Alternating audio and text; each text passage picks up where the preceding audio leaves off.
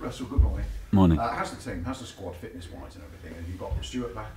Yeah, Stewie's back in the squad. Yeah, and Breezy obviously. So is a really good thing. So yeah, there's going to be maybe one or two left out of the squad that will be difficult for sure. But everyone is fit, everyone is firing, and we definitely need a reaction after Saturday.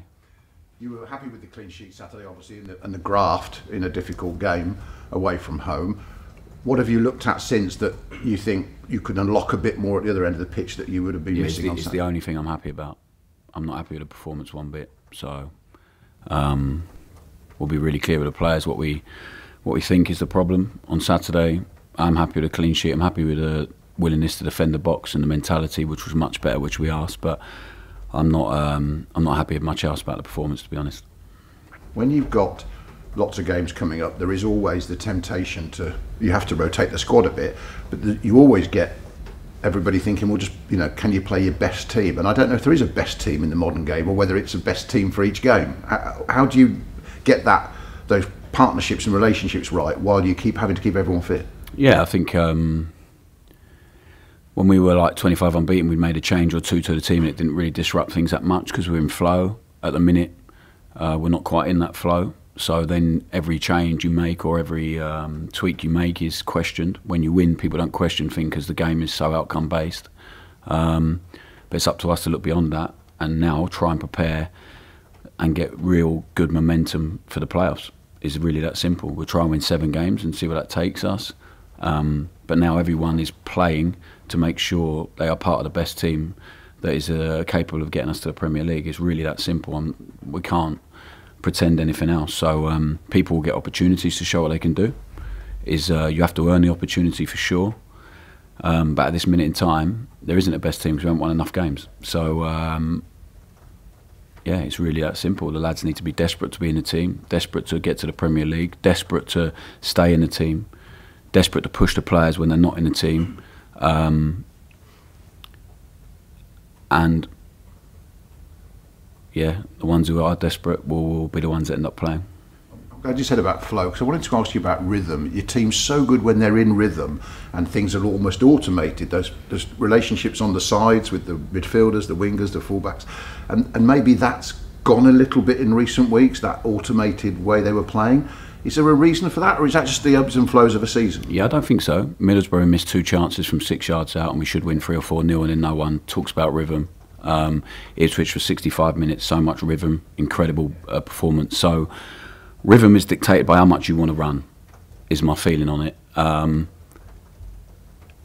And you find rhythm by sacrificing yourself for the team, by running to free someone else up. At the minute as a group, we don't run enough. It's really simple. Is that tiredness? No, it's not. It's not.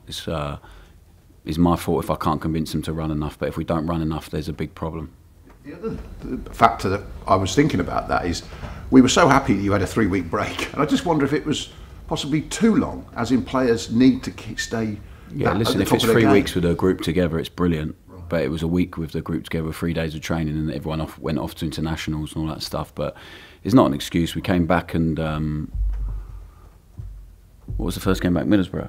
Yeah, and we should win. So like we conceded a goal in the 90th minute or whatever. How we took 1 point out of Middlesbrough and Ipswich is beyond me. So there's not like a huge problem with performance. There's a problem with the last bit, and I said that to you, that the difference between us and Ipswich was the Ipswich desperation to fight and defend their box and defend their goal, and when they got near to our goal, all in. And we're not all in enough at the moment. And when we were, you saw the results that happened in that period we were in, that moment we were in. And now we're fortunate we have 4 weeks to get back into that period, and I want to get back into it as quickly as possible, and we're really clear on what we need to do to get there. And now it's our job to convince the players that they need to do the same. So we have a really strong foundation, the way that we play. And if you play any way, whether you go direct, whether you play out, whether you are transitional team, the most important bit is being willing to run for each other. I don't care what anyone else says about styles and all that stuff. So we have to get back to running really, really hard for each other and playing with way more energy than we did on Saturday. And if we do that, everything is still there for us.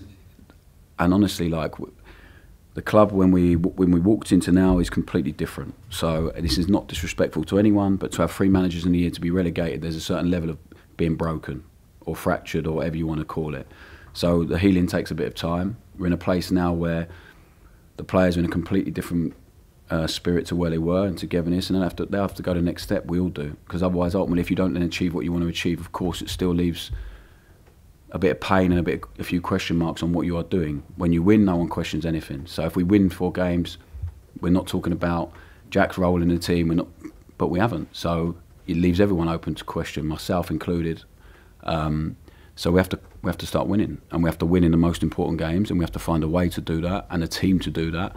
And for the next 4 weeks, there may be some changes, there may be some tweaks, but it's all about finding a team that can win and see us through in the really, really big moments. And a good opportunity on paper.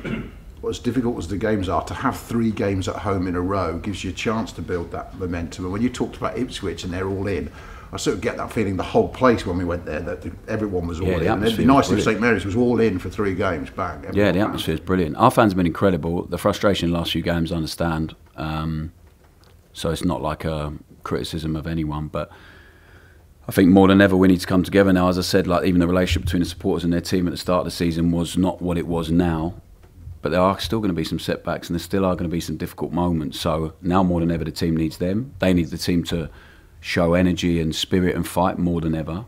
The team has such strong foundation with the identity and the way they play and the way they are so brave. They're the bravest players every single game, and the risk they take, or perceived risk, but the courage it takes to play the way we play. But you have to match that courage with aggression and intensity, and when you bring both, we've had some brilliant moments this season, at home, away, with the supporters. So now more than ever, we have 4 weeks left of the season, hopefully 7 weeks with the playoffs. I was at Wembley yesterday watching the EFL Trophy final, 2 of my former clubs, took my kids, and more than ever I want a special day there in 7 weeks if that's what it's going to take. If we end up doing it before then because we've been miraculous and other teams have failed, then brilliant, but more than ever I want that, and the supporters should want that, and it's still there for us. So I understand the frustration, disappointment right now. I'm feeling it, the players are feeling it, the supporters are feeling it, but the end goal is still there, and the way the team plays is so clear. And if I leave in a year, 2 years, whenever it is, this club is going to embark on that journey, because it's not going to go for a year, we're going to play this way, and then okay, after that it's now there, it's now set, so let's keep building on that. The foundations are really strong, but let's make it even stronger, and let's have some real, I talk about it, the connection between the whole club will really show itself when you have a difficult moment. At the moment, we're all annoyed and we're frustrated, but we have an opportunity to put it right on the pitch tomorrow, the supporters, the players, ourselves, and to feel much better about ourselves. And 3 home games could be a massive week for us. If we come out of that with 3 wins, 3 good performances, all of a sudden everything feels so different. And now it's about building momentum and showing we are desperate to get to the Premier League. Just finally, if I can, I've got quite a lot of admiration for what Mark Robins has done at Coventry City. Yes, and they've obviously probably one of the harder teams you could face at the moment, given they've just beaten Leeds, but he's also timing their season very well again, it seems, to make the playoffs for a 2nd year in a row, or trying to, and a cup run, which they've ridden on. I imagine you have a lot of respect for the way they've gone about it. Yeah, I love Mark and Adi. How they've been with us games, we've always had good games against them, back in League One with MK, about how they've grown the club, and also like their club stuck with him through some tough moments. They were bottom of the league last year for quite some time and got to the playoff final because they have strong foundations and a way of doing things, and the players believe in what they're doing, and they play with so much energy. They recruit brilliantly for their club. They go and find people every single season. They sell players on. So they have real clarity in what they're doing, and so much strength in that clarity and togetherness. So yeah, it's a tough game, and they've done a brilliant job yet again. They're pushing to get into the playoffs, to get to the Premier League again. So I don't think you can underestimate the job they've done and how tough the game is. But it's also an exciting game for us, and I hope that they feel the same way. It's going to be a tough game coming to St Mary's and playing against us right now. So because we are feeling hurt and frustrated and wounded, and we need to react in the right way. James? Russell, have you had some frank conversations with your players this week? We always have frank conversations with the players, whether we're winning or losing. So, no, I think as a group, it's just always honest, always really honest, and always really clear on I think, what has hurt us or what's been brilliant for us. So that doesn't change one bit whether we win, lose or draw. You mentioned a lack of desire to run. Why do you think that's happening? No, I don't think it's a lack of desire. We need to show real desire. And we ran hard on Saturday, we fought hard. That's why we kept a clean sheet away from home. That's why we had 70% of the ball. You can't do that if you're not willing to run.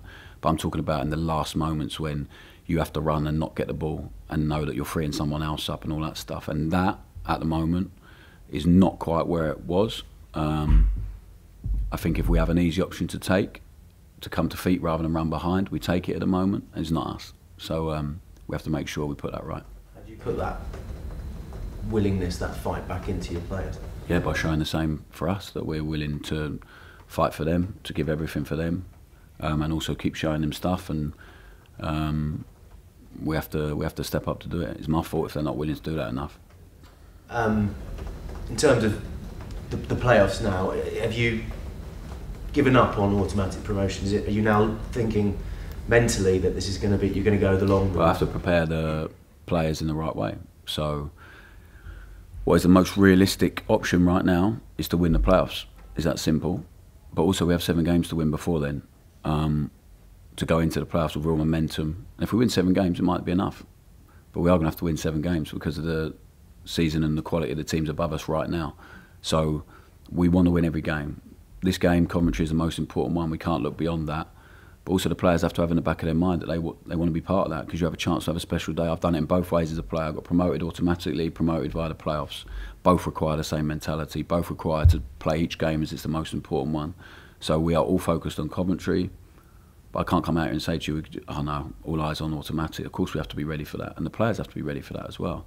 And the supporters. So the playoffs can be an amazing way to do it when you have that day. And as I said, I've had that.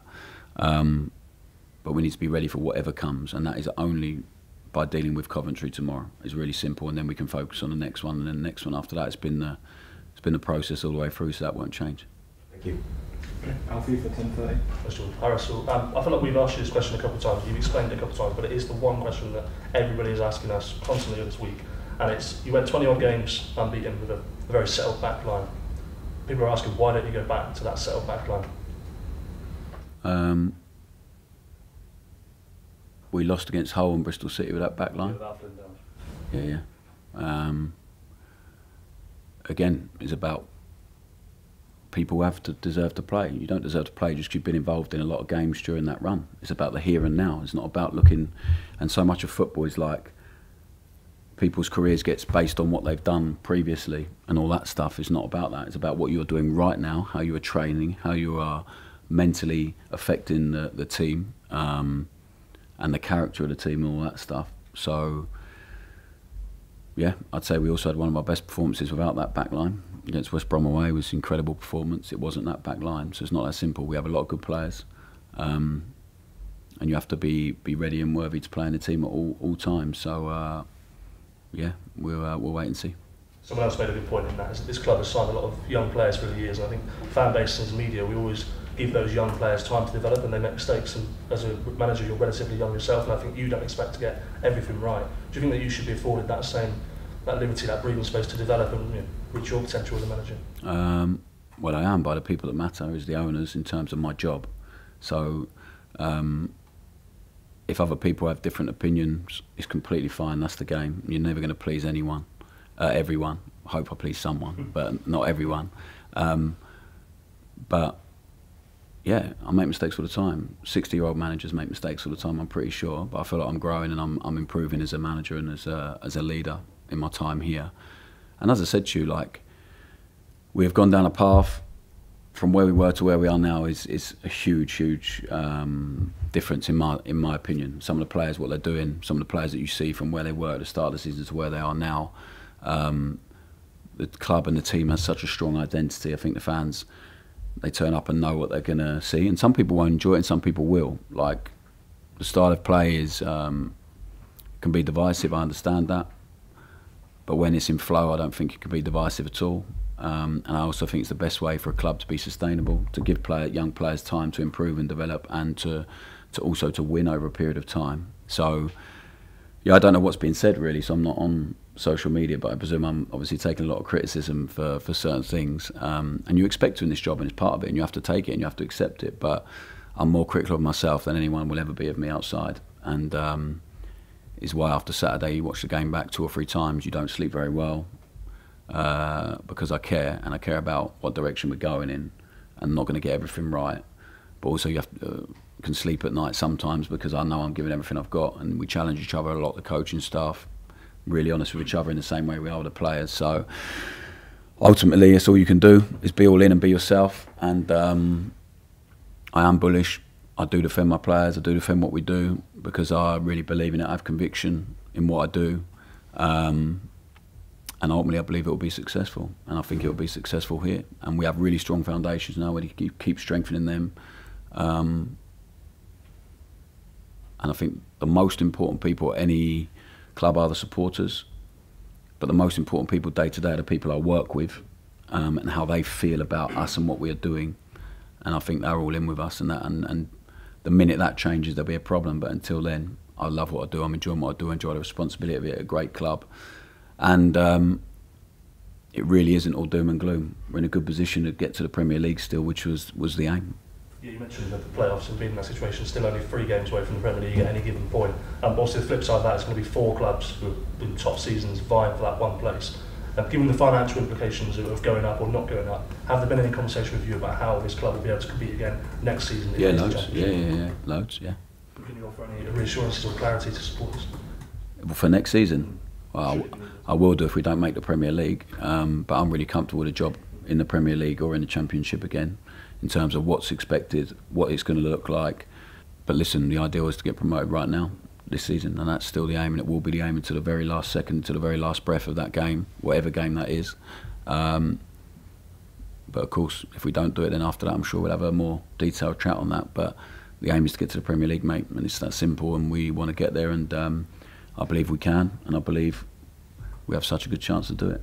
Just finally for me, if I can, I'm not expecting to dig out any individual clubs, but it's come out today that Leeds are charging Saints fans £47 for an away ticket. Just in the general state of football, given the background that you've come from and where you've been in football, is it disappointing to you just to see that football's going that way? Well, away days are expensive anyway, aren't they, with the travel and the food and everything else. So I don't know what an average ticket price is in the Championship away, do you? Well, Southampton charged £30 for Leeds earlier in the season. Did they? Okay, well, they say each club has their own prerogative, but I think even Leeds fans would appreciate it's quite expensive, being a hard working class city on the whole. So I think they probably appreciate it's quite expensive as well, but they're not in charge of that, I'm not in charge of that, so each club has their own prerogative in what they want to charge. But I'm sure Saints fans, as always, we will always be grateful for what they do, the commitment financially, the time, and I'm sure we'll fill it up regardless, and they can show their frustration on the day by getting right behind their team and hopefully supporting us on to a win.